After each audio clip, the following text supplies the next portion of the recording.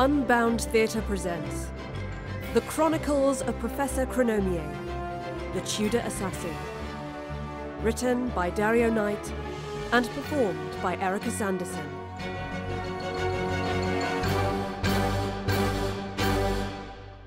Chapter 3. The Vortex.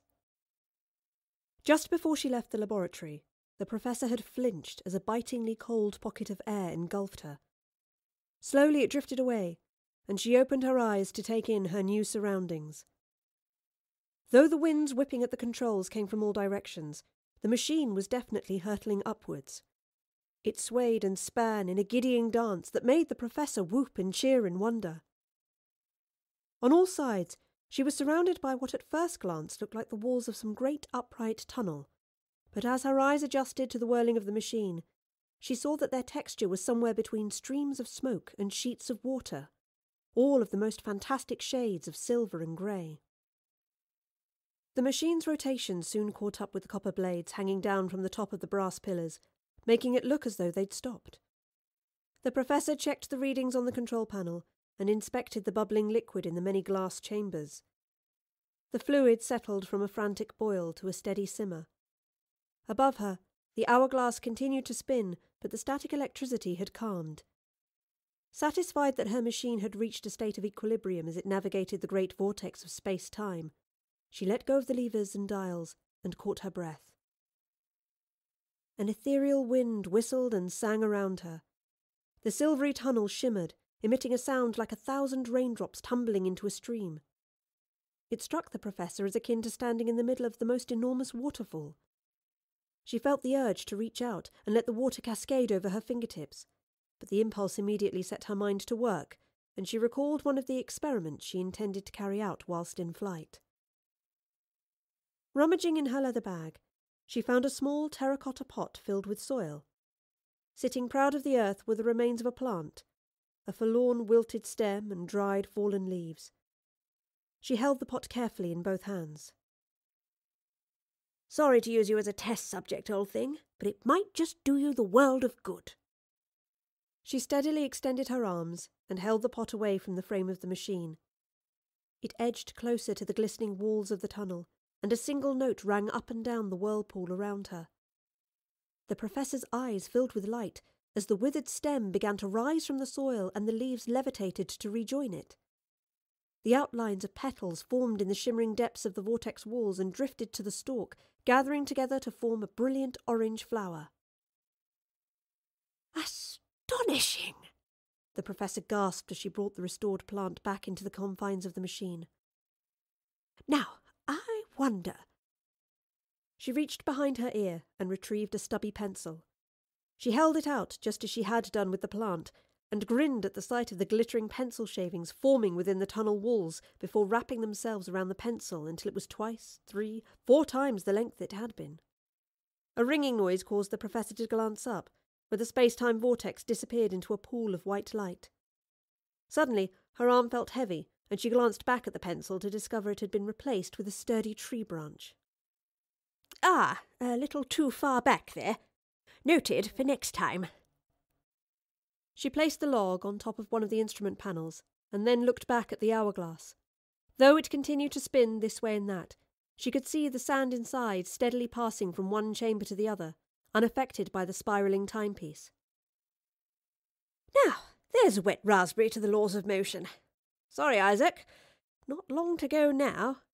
No, wait. Can time travel take time? Oh, this is going to be a linguistic challenge, I can tell." The professor took a notebook from one pocket, grabbed a new pencil from another, and scribbled a few quick observations before a chilling roar ripped through her concentration. "What the heavens!" She spun around to look at the vortex, and somewhere, deep beyond the shimmering veil, a dark shadow had formed. It pulsed and heaved as it took shape, a silhouette obscured by the glistening eddy of time. It grew larger and more defined, as though moving towards the machine. The professor stole a glance behind her, and sure enough, more of these shapes were forming. She looked back to the first sinister gaunt figure. 2 pinpoints of yellow fire glowed from where its eyes ought to be, and below them another larger orb of light formed, a mouth, emitting the same retching scream she'd heard before. It fixed its gaze on the Professor, who watched as the shadow grew what must have been an arm and sluggishly began to reach out. A screeching echo sounded as it finally penetrated the walls of the whirlpool, a ghastly array of webbed talons stretching out from the depths of the strange new world the Professor had entered. The claws became a gnarled hand at the end of a bony, blackened arm. The jagged nails made their way towards the Professor. Who are you? What are you? She gasped as her throat began to tighten. The creature, still blurred by the silver cascade, opened its mouth, and the yellow ball of fire sputtered and gargled. Gradually it formed a word in a sickly, skin-crawling rasp.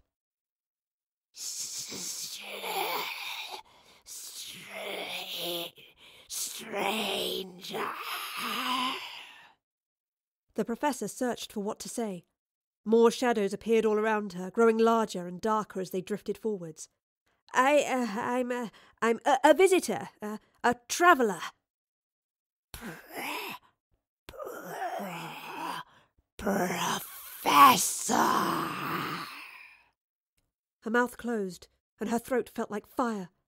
The webbed hand flexed its talons, but the Professor made the first move, spinning round and hammering the controls to increase the machine's speed. The hourglass suspended above her span all the more frantically, firing out bolts of energy that struck the menacing shadows circling the Professor. The creature's hand withdrew, and the dark shapes retreated back beyond the vortex walls, sinking down and out of sight as the machine accelerated upwards. The Professor stood stunned for a moment, then clasped her eyes closed. "This too shall pass," she whispered to herself, and then opened her eyes. They fixed on the hourglass.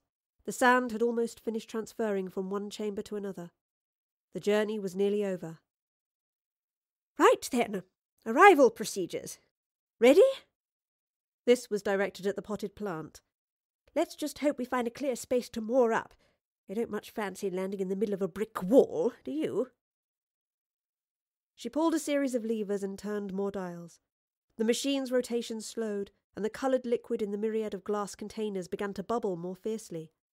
Looking up, she could see the white light getting brighter and larger. The walls of the vortex shimmered and shone more brightly, and the icy pocket of air swelled over the machine again. Recalling the disturbing creature that had reached out to her from whatever lay outside the silver whirlpool, Professor Chronomier steeled herself. Like a captain sailing on a stormy sea trying to reach land, she feared being dashed upon the rocks beneath the waves. Her calculations had served her well thus far, and now she would see if the final equations truly balanced. As the coldness engulfed her and the white light of the vortex swallowed the machine, she pulled the final lever.